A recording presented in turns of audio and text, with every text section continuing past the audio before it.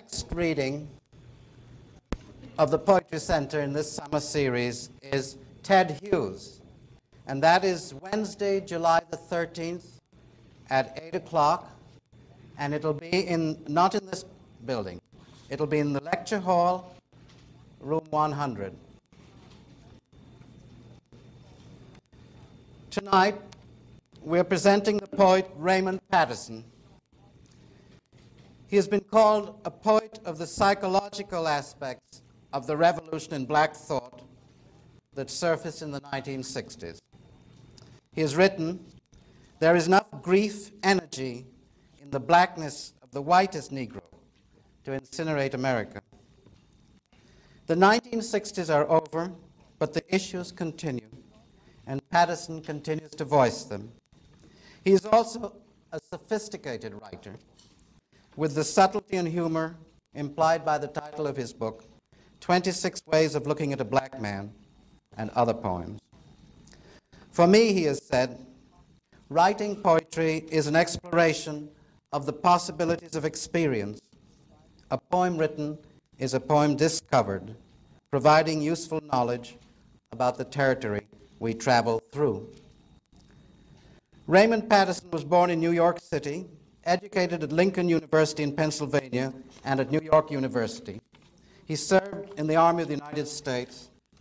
He has been a children's supervisor in Youth House for Boys in New York City, an instructor in English at Benedict College, Columbia, South Carolina, a teacher of English in New York City public schools, a lecturer at City College of the City University of New York.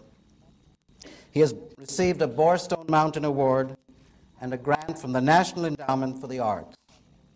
At present, he is teaching at City College, New York City. He is working on a book-length poem on Phyllis Wheatley.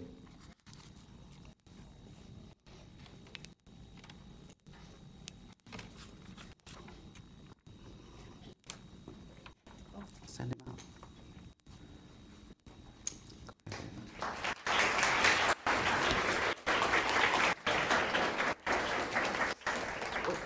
Peterson. Okay.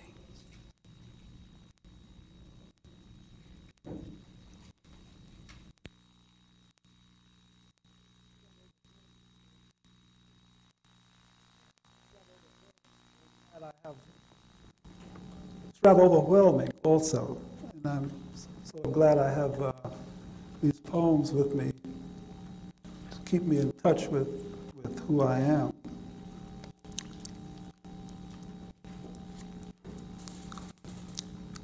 I'll begin with performance.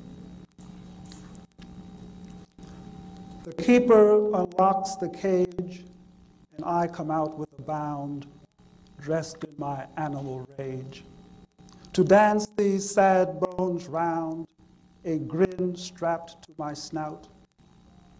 It is my time to act the play of the dark and the bars, the cue of the keeper's kick, lurking behind each trick, the spotlights flashing like stars. The music's in the fur, the humor's in the chance that I am dangerous, that I know what I dance, that we are who we are, that someone may forget. But I am no one's pet. The keeper wears a scar.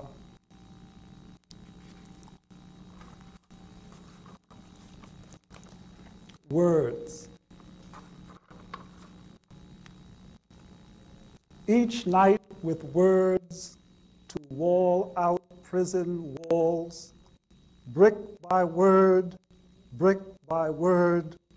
from darkness lifting into wordless space, words from syllables of rage, to rise through caged tears towards the clear speech of stars. Can you see now in the dark, in the top of the makeshift scaffolding, the prisoner lifting the final words into place? Some jailer below, shaking his keys and shouting.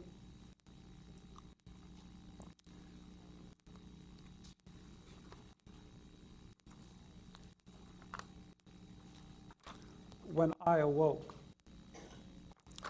This is a poem that's been anthologized a good deal.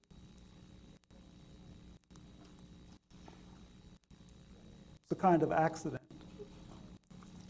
the way it came to be written. When I awoke. When I awoke, she said, "Lie still, do not move. They are all dead," she said. "Who?" I said. "The world," she said. "I had better go," I said. "Why?" she said. "What good will it do?" "I have to see," I said.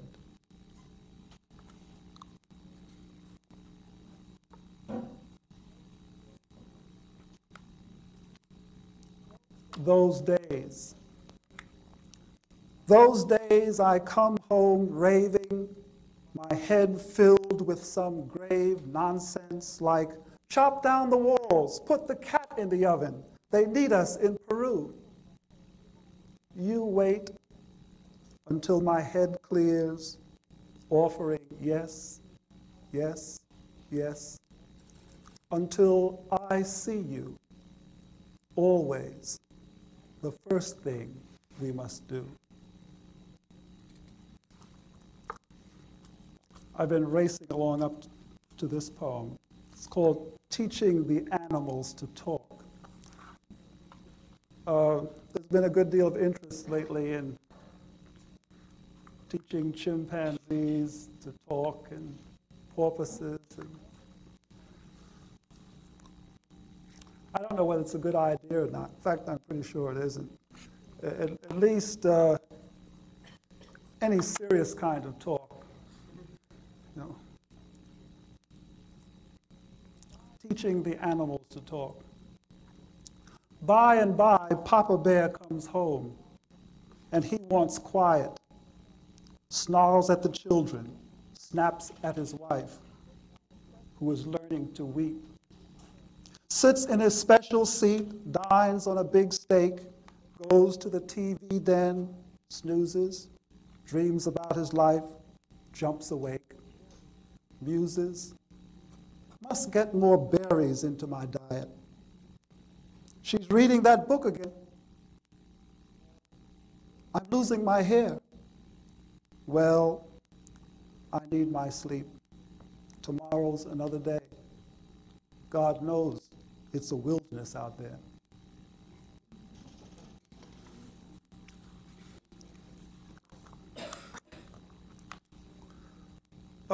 One spring, looking out of the window, I saw a group of boys trying to retrieve a kite that had been caught in a tree in a playground area.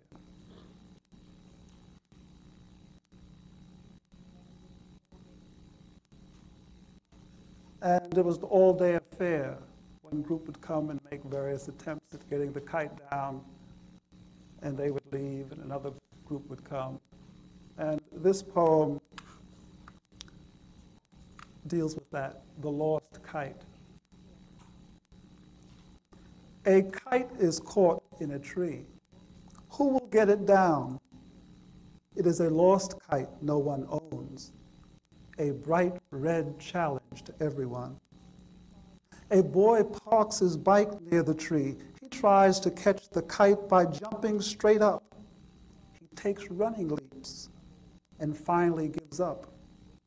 The kite nods gently in the wind. More boys come.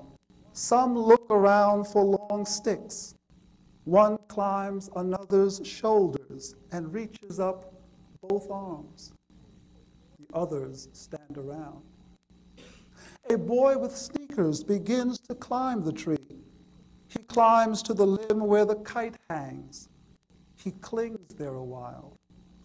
3 girls pass with a dog on a leash. The others look up from the ground.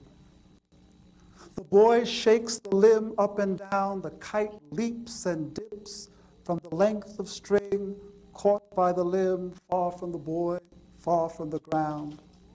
The boy climbs down. The boy with the bike is gone. It is soon afternoon. Other boys come. One says his father will get the kite down when he comes home. After some talk, someone throws a stick to knock the kite down. Someone throws a stone. It becomes a game to hit the kite with stones. They all take aim. Soon the kite is gone. Scraps of red paper lie on the ground. The broken frame still held to the tree by a string caught on the end of the limb. The boys have gone. Two boys come riding a bike. They look at the tree. Soon they are gone. Then it is dark. The wind is down. No one else comes. A kite is caught in a tree, stranded on the moon.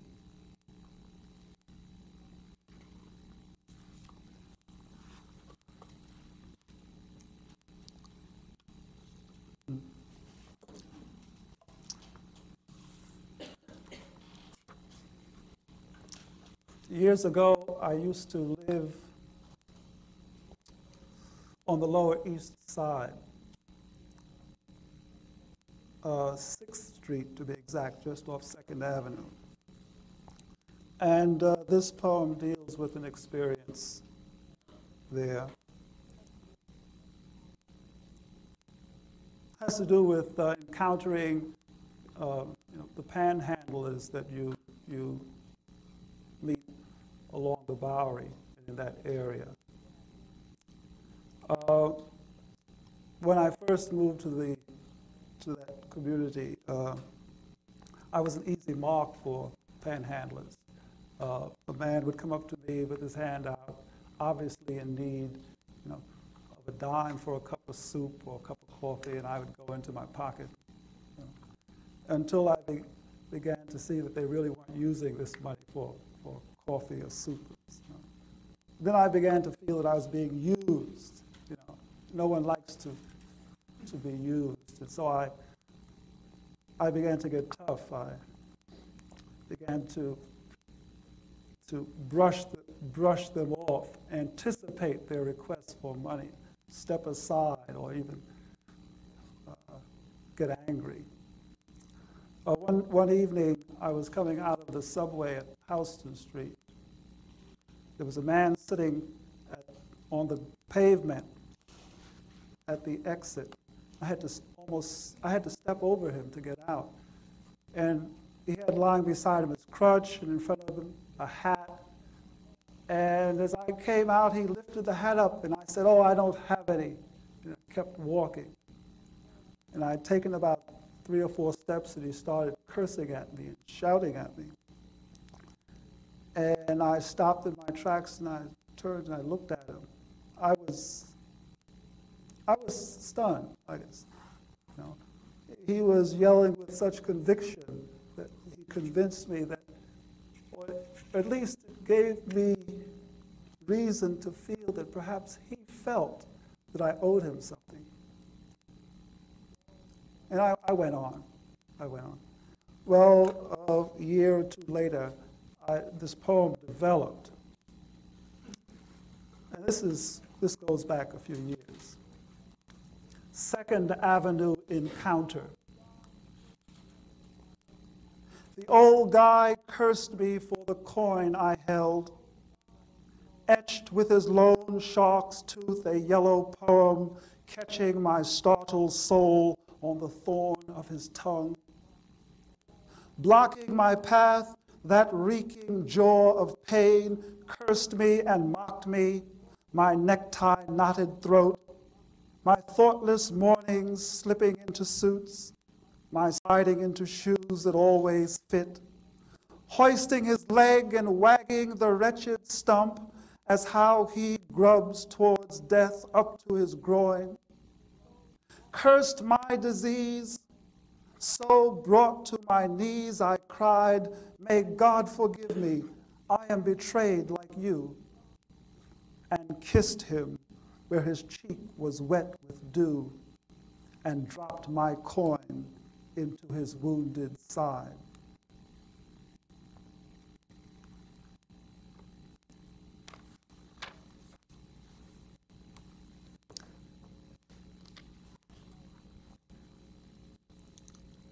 coming out here, one feels very far away from the city. I guess that's New York City. This very short poem called "The City" is kind of reaction to maybe all of the negative things we associate with city life. The city, where people who live alone are murdered by a thief,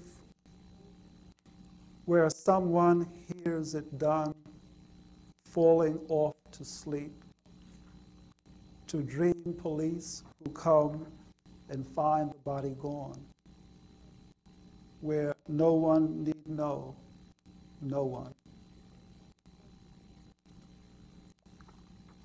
Of course, there's another side of New York. Of course, there always is another side.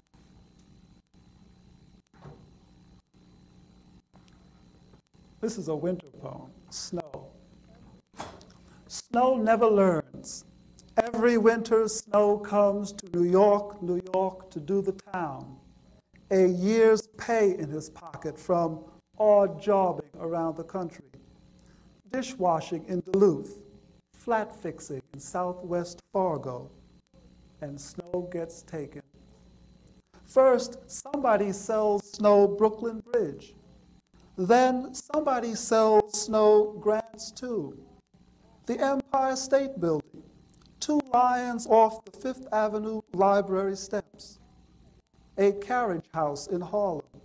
You name it, the whole Manhattan Island to the last worn nickel, then dump snow into the gutter. The same old confidence game over and over again. For the birds, for lunatics and lovers, but snow never learns. Every winter the city waits, and snow comes back with new money.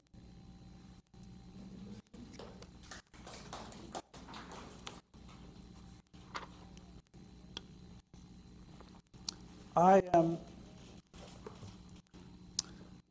very interested in history.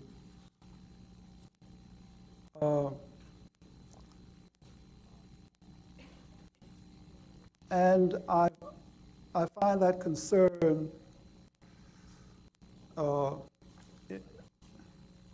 influencing the subject matter of the poems that I am working on currently. I'd like to read a poem, well, written a number of years ago, but it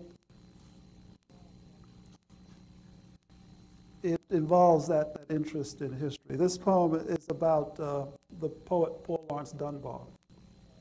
And it was written for the 100th anniversary of his birth. That was in 1972, 5 years ago. The poem mentions people and events, and perhaps that's not a good thing when these people and events are not generally known, but the poem may hold together. Dunbar, 1872. Dunbar, you were born this year, and Douglas's house in Rochester burned, his papers lost, and well we all might mourn these 7 years from slavery, suddenly turned rotten as freedmen's bureau beef. The Klan spawned violence, our patience, a lesson not yet learned. The bank failing, our colored troops recalled, the grief when Douglas dies and Booker Washington barters compromise for each week's lynched black life. To see hope shattered with a poet's eyes, black suffering hammered into law, the White House shut against black cries. And splendid Du Bois home from Germany to draw deep resolution from the souls of black folk, fearlessly to climb thundering Niagara, sensing power, to ponder that deafening roar, and more. 1906. Paul, at 34, you are in your grave. How young you died. This year the crime is being black. Events ride black men, Brownsville and Atlanta rage, the earth quakes, hope lies exhausted. You can forget this sad time. But we go onward into a modern age of wonders, yet see only darkness deepening for us all. I feel a dread which nothing can assuage. In Dayton, it is the same. I keep your books. Your photograph hangs in the hall.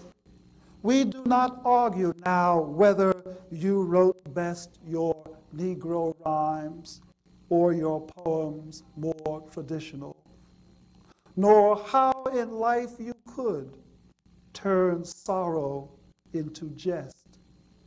Dear poet, take your rest.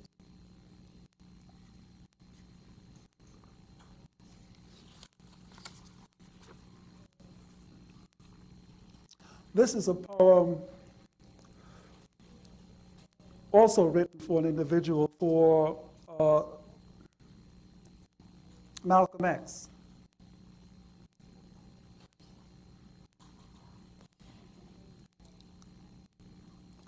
Whose name was Malcolm Little at that moment.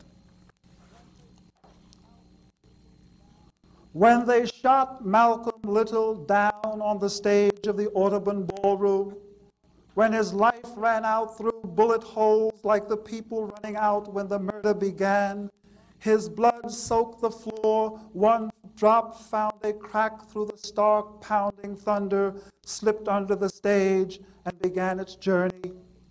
Burrowed through concrete into the cellar, dropped down darkness, exploding like quicksilver pellets of light, panicking rats, paralyzing cockroaches, tunneled through rubble and wrecks of foundations, the rocks that buttressed the bowels of the city flowed into pipes and power lines, the mains and cables of the city, 1,000 fiery seeds. At that moment, those who drank water where he entered, those who cooked food where he passed, those who burned light while he listened, those who were talking as he went, knew he was water running out of faucets, gas running out of jets, power running out of sockets, meaning running along taut wires to the hungers of their living. It is said whole slums of clotted Harlem plumbing groaned and sundered free that day, and disconnected gas and light went on and on and on. They rushed his riddled body on a stretcher to the hospital, but the police were too late. It had already happened.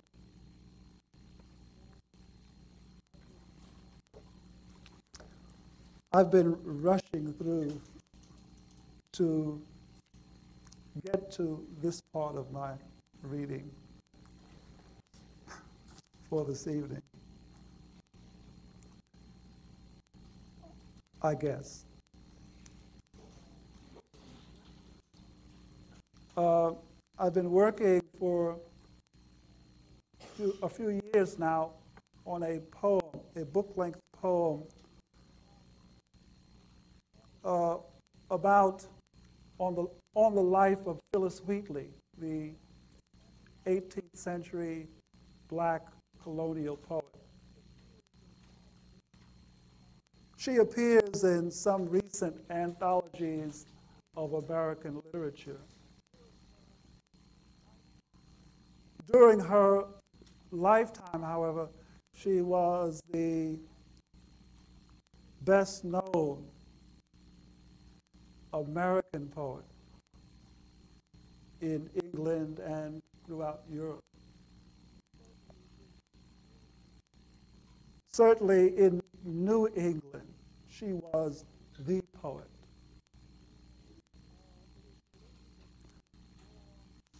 It is believed that she was born around 1770, pardon me, somewhere around 1768.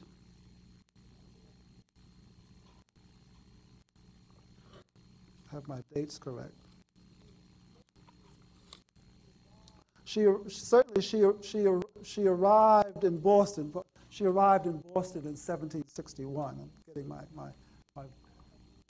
facts confused. At the age of 7 or 8, and she was purchased by a family, the Wheatley family. They detected very early that she was an unusual child. She very soon learned to read English and to write. And by the time she was 19, she had been invited to London, England, by the Countess of Huntingdon, who had been impressed by the work of this young slave poet. My poem covers Phyllis's life. The first section, or the first two sections I'd like to read. The first section finds her in England at the age of 19. She is being entertained by Lord Dartmouth, who was George III's Secretary of State for the Colonies. The second section that I will read finds Phyllis return to Boston. Her mistress had become ill, and Phyllis had to return before her stay in England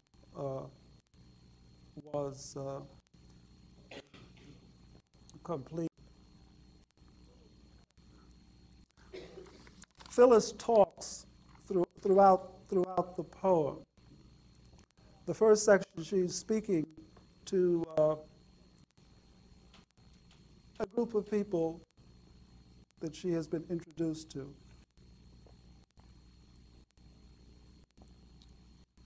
Dearest Phyllis, Lord Dartmouth, you do me great honor. I am your humble servant.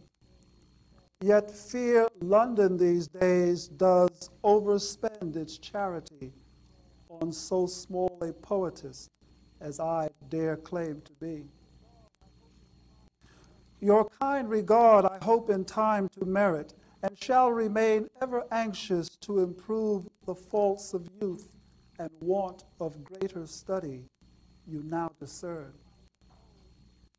What notice I may own, in truth I owe my mistress, Susanna Wheatley, dear wife of John Wheatley, tailor, residing in King Street, Boston. Indeed, I owe her my life.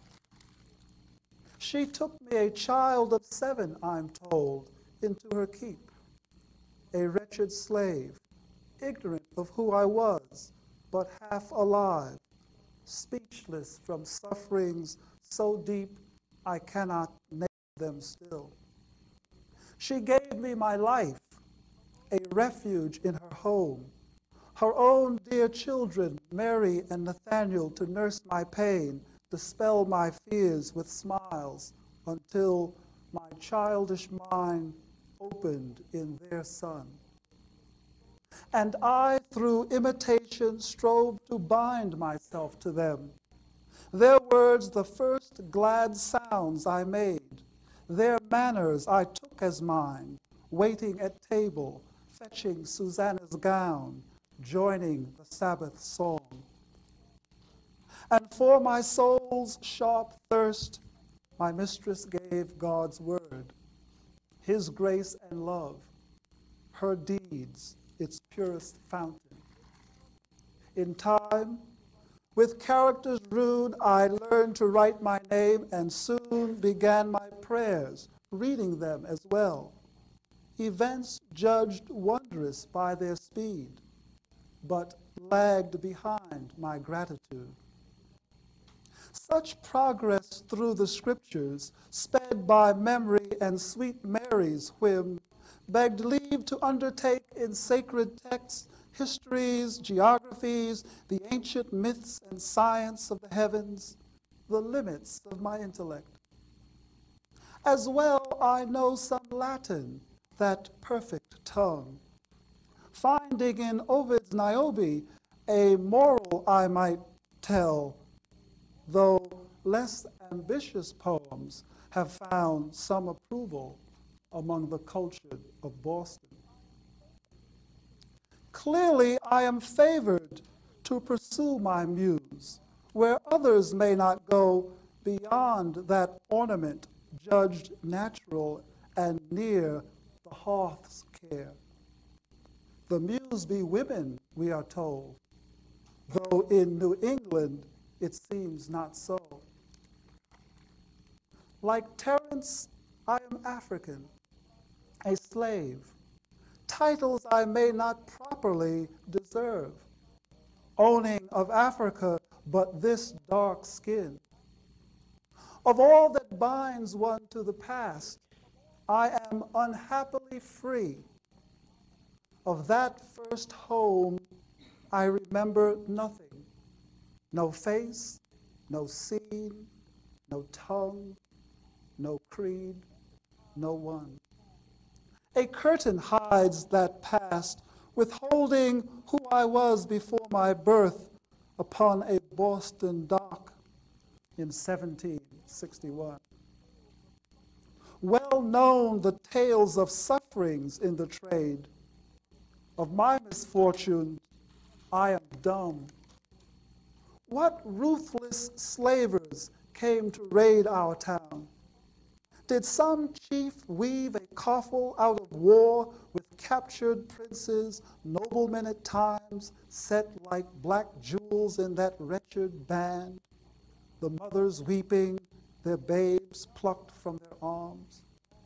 The young ones herded off like lambs bleating in the dark, the tread on weary tread that led us groaning on that journey to a slave port by the sea, where we are sorted, branded, traded, made ready for our fate, the feeble cast aside, the women culled to serve the captain's plate.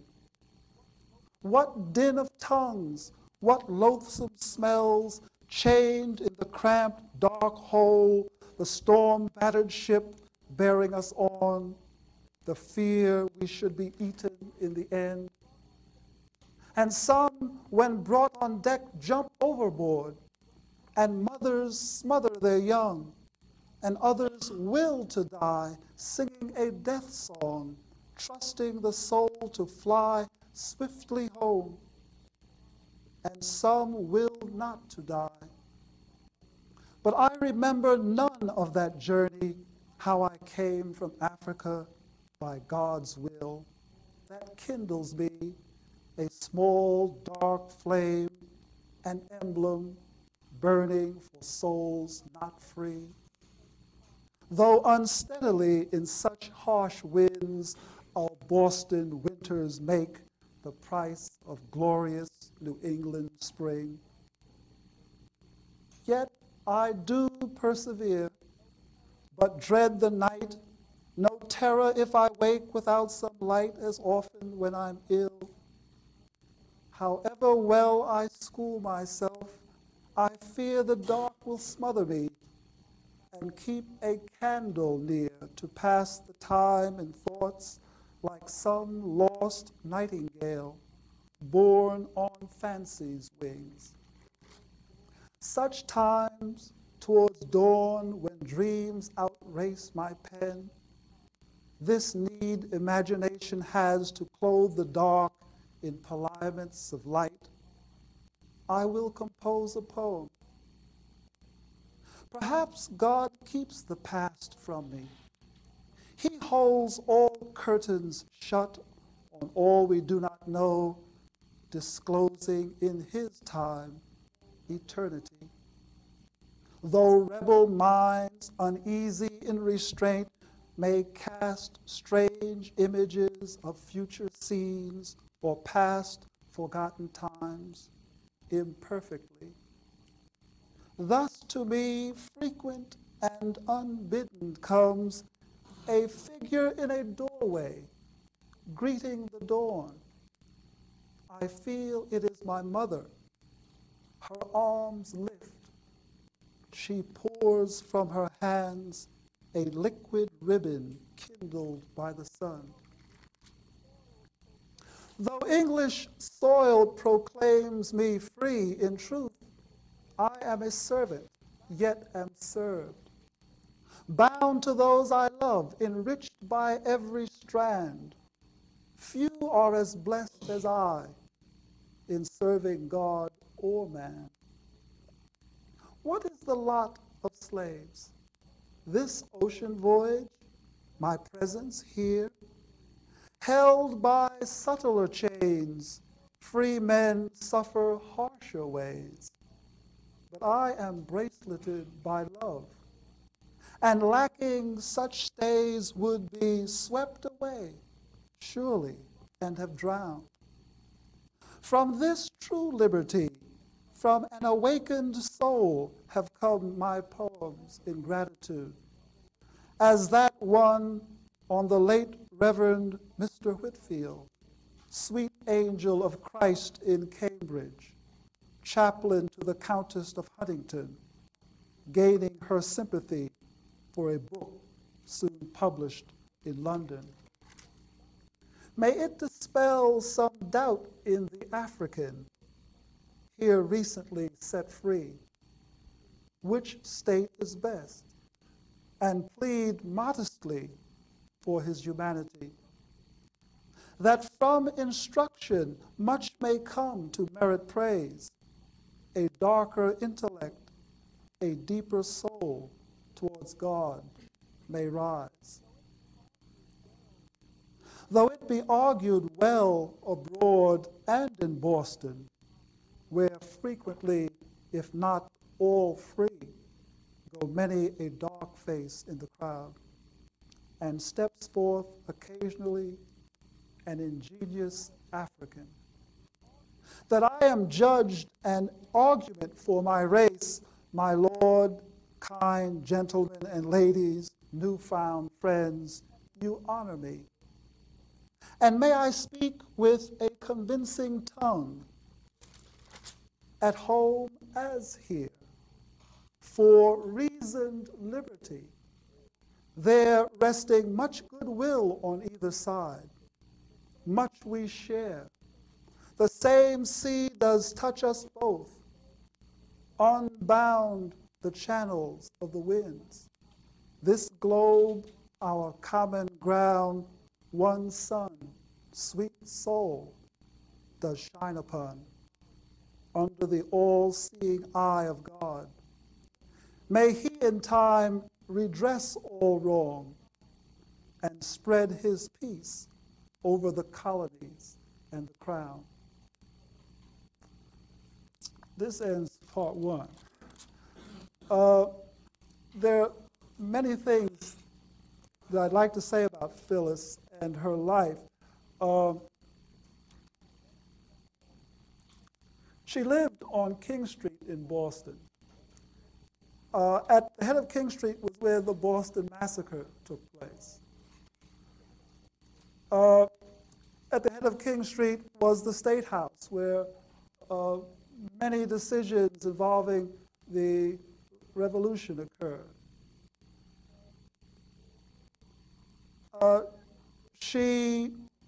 During the war, she wrote a poem to Washington, to George Washington, And he invited her, in appreciation for her poem, he invited her to visit his camp at Cambridge during the siege of Boston. When Phyllis was in London before returning and being involved in the events of the Revolutionary War, when she was in London, Benjamin Franklin visited her, who was then the American agent in London. The second part of the poem, Phyllis is at home in Boston, living on King Street. And the second part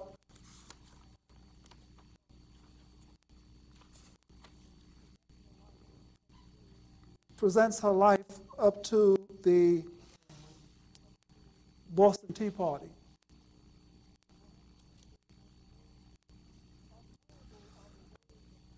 Unknowable are the ways of Providence, that while I thrive in England, my mistress fails and beckons me to put aside my modest lace, the liberty and crown of London's praise, and sail home, to read more clear the farewell gift London's Lord Mayor gave, that true book of life, John Milton's Paradise Lost. God punishes my pride, a devil's snare. They say Susanna cried from her bed for me, holding my portrait. See, look at my Phyllis. Does she not seem as though she would speak to me? So great her need. What could I do but come? Affection urging me home, servant and child as one. Love the stronger bond. In twice heavy chains, in mild celebrity, to come a second time upon that proud, troubled, almost island, Boston.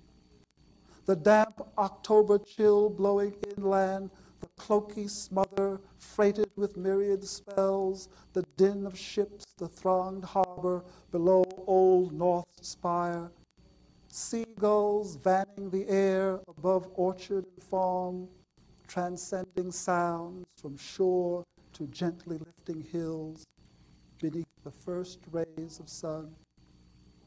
Town whose streets I learned to love, Cornhill to Old South, Marlborough to Newbury to Orange, past the guardhouse and out from town. King Street to State House and bookstore, Tremont to Common, Queen Street to jail, School Street to burying ground. Dear huddled buildings, sparrow grown, your weathered wood, your rich red brick now seems to be the color of old blood. Where England keeps her soldiers and her law by musket, sword, and bayonet, where first I came a slave, was sold for so much gold, gained all I have. Where now we hear liberty shouted in the streets, down with tyranny, a watch cry in the night. By day the carriages and crowds, the noise of trade, the yelping curs, the loud parades, the sons of liberty. Fife and drum, as squads of redcoats come down King Street, by our door the cobbles ring. The times dwarfing our household's single care, Susanna ill, a tear in the eye of a storm. And riding that storm like eagles, Sam Adams, Boston's brewer of beer and rebellion, James Otis, Dr. Warren, and elegant John Hancock, that rich merchant who in happier times joined Governor Hutchins to declare my poems the work of my own hand, a slave in a family in this town. The governor, an excellent scholar, his mansion plundered and burned, his books destroyed for England's Stamp Act of '65. And others whose names are bugles and rallying cries to Mohawk ruffians, Liberty boys, tavern rogues who pull buildings down, Stockbridge Indians, dock brawlers, shipyard workers, rope walk men, the fugitive, landless, lawless, indentured, slaves, runaways, and deserter redcoats, who risk little, risking all, bold on rum and talk of rebellion.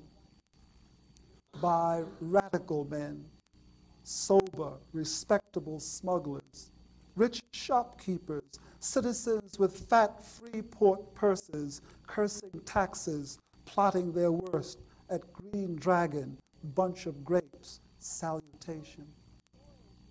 And those loyal to the crown called Tories, who wish to stay English, keep English law, claim England home, rich by heritage, accustomed to debate, who fear no evil greater than mob rule, men of culture, taste, learning, books, land, power, enlightenment in New England, who made Boston flower, though thorned with discontent.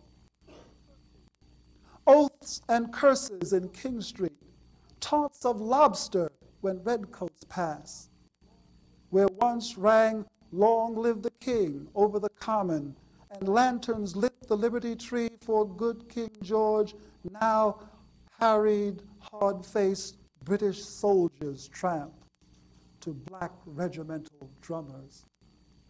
King Street, scene of the first wound struck when soldiers quartered on the town, sore with abuse, fired at a mob brandishing cudgels, ice shards, barrel staves, led by Crispus Attucks, the first shot down. And others fell dead, the church towers belling alarms, the town drum beating citizens to arms. Black Attucks of Farmingham, runaway slave and seaman, called Michael Johnson when death disclosed his name. That Indian half-Negro and altogether rowdy who should have been strangled before he was born, one Tory claimed. And Patrick Carr from Ireland, Samuel Gray, James Caldwell, and Samuel Maverick, rowdies all, the Tories claim, outsiders, all wantonly slain, the radicals swear, preferring that version by Paul Revere. To lie in state at Faneuil Hall, then borne with pageantry to a martyr's grave, mourned by multitudes, the town amazed, bells tolling miles around, the shops closed, distinction gone, seeing what end freedom might have. This wound opened again. Boston loud with pain from Townhouse to Long Wharf, as if the name King Street gave offense, a vein that must be bled in our distress. Such sickly scenes beget contagion. In the street near Cox and Berry, a man set upon by ruffians, a merchant I know by name, to whom I had addressed a poem when God took his infant son. This gentleman had shown me every courtesy, knocked down, his frock coat grimed, his wig awry, blood on his cheek. Tory, the ruffians cried, running when the soldiers came. We speak in whispers to suppress our shame, but pass by for shame, for shame. These families are the first to leave, at great loss to all, selling shops and homes, their windows limed, the graves of loved ones, the smiles of old friends abandoned for new lives in Halifax, England, fortunate to flee Boston before many would run. This morning the book arrives from London with likeness of author. I must hold my joy. That scalloped cap sits too high, flaunting its ribbon, that fillet at my throat. The times grow virulent. We keep our shutters closed. So much is changed. John Wheatley, often gone haggling for homespun, or below, his hands idled in the ban on English goods, which some break at great profit, and hazard windows broken by a ban.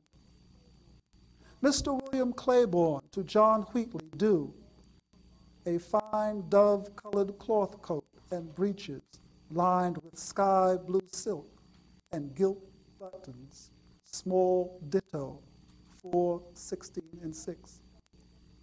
Captain Samuel W. Peach to John Wheatley due, a cinnamon greatcoat, a salmon-colored suit and brocade waistcoat lined with white silk and silk cravat, 12/6 and 8.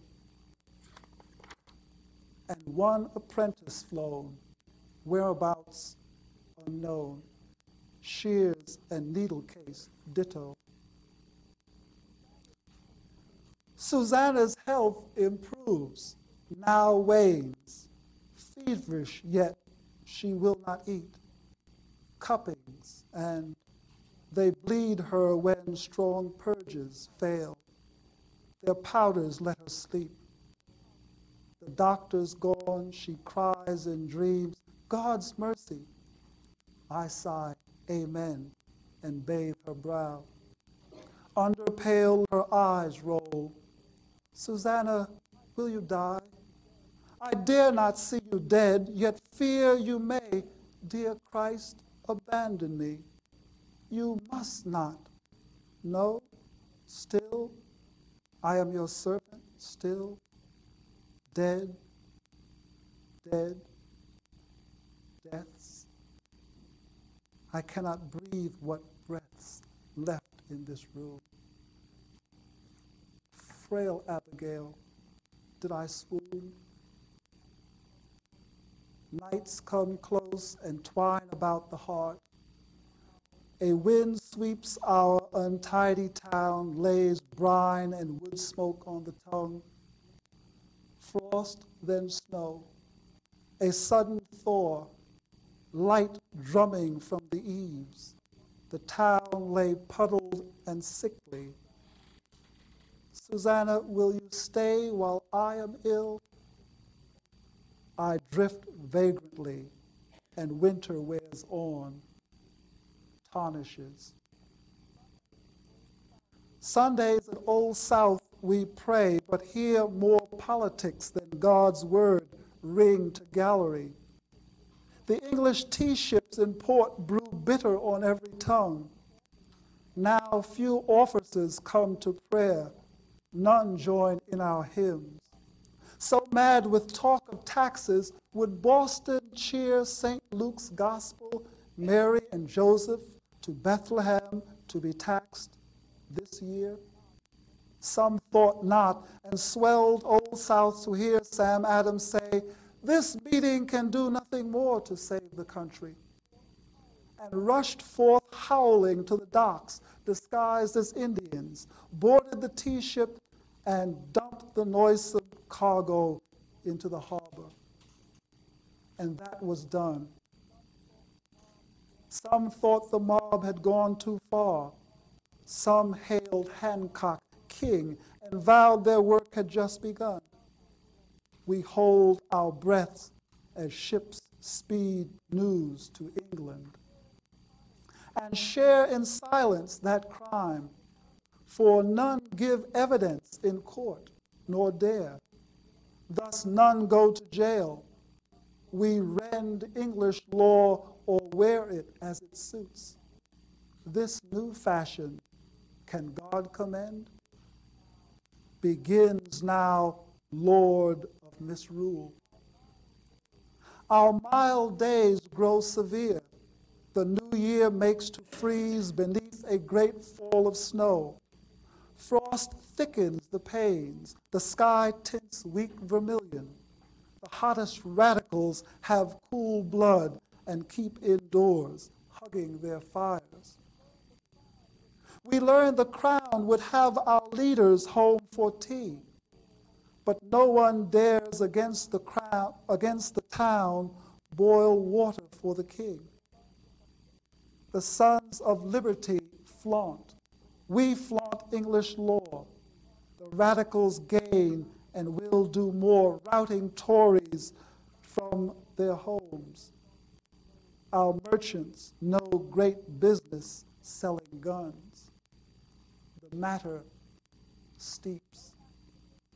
No act from England. We are between the blow and pain. That comes double. Susanna dies. With wrenching, her soul springs free to paradise. Dear Christ, to know our chains by such liberty. Would I have flown from her so eagerly, set free to die, grieving and alone? I shiver when they put her in the ground, and will not warm for days, but weep. We progress in the momentary round. Lamps sentinel our streets. The watch patrol their dark ways, darker now and cold. Then spring. For our abuse of law, the town is under martial rule. The port closed down. No middle ground. Been very patient. Thank you.